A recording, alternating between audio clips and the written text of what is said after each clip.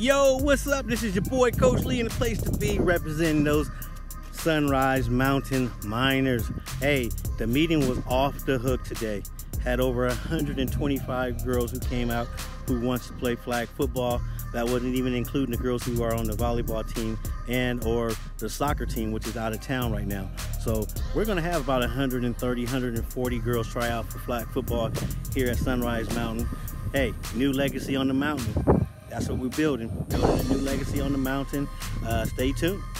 We're growing, we're getting bigger, we're getting better. And Coach Lee gonna do what he do, win.